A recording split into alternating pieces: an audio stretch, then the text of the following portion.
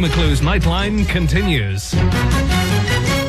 Welcome back to the third and final hour of Scottie McClue's Nightline, live on Scott FM, the big station serving the nation. Time coming up to 3 minutes past midnight. If you've just joined us, then you're late, 2 hours late, 10 o'clock sharp.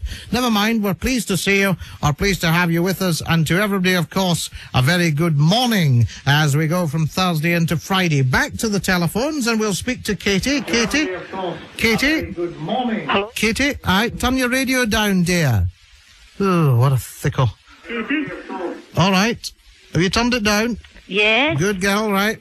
Hello, Scottie. What can I do for you? Well, it was actually that girl that was on the other night, the girl with the 3 children. All right. Well, I actually think, I don't... That's a long time ago, that now, Katie. No, I actually tried to call you last night. All right, okay. You know about it. Fair enough. I think you were very ignorant with that girl. Why?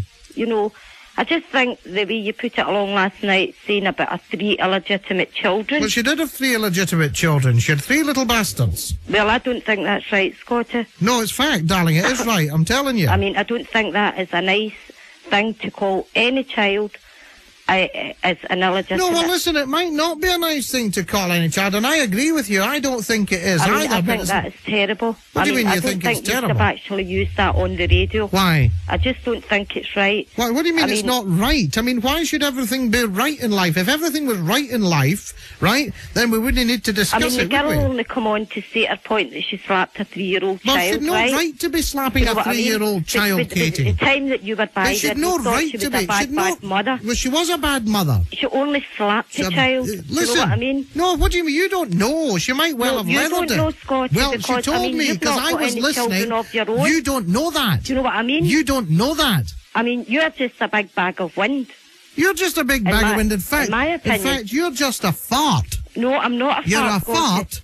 You're a complete and utter fart. I think you owe me an apology, Katie, because you are a fart. No, I'm not. And you have no right to come on and talk to me like that. I am just telling you the truth, that is not the truth. Think you owe that girl an apology, and that is your twisted opinion. Right, and there's too many people. How dare you? There's far too many people. You don't know I've got none of my own. No children, you don't know that. That's why you got on the way you do. You don't know that I have no children. And that is it. You don't know it because you're an ignorant.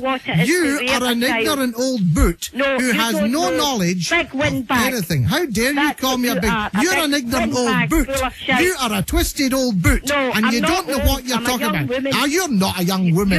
Your head is full of mins. You're full of shite yourself. You're a twisted old boot, and you're absolutely stop it. You're absolutely stop it full of shite. You're stop it full of shite, and you're so full of shite that we can even you're full of shite. I am not beaten. I am not beaten by somebody like you, right? Who not only is full of shite, but also talks shite. All right, now I'll tell you something. You see, you've hung up on me, you daft boot.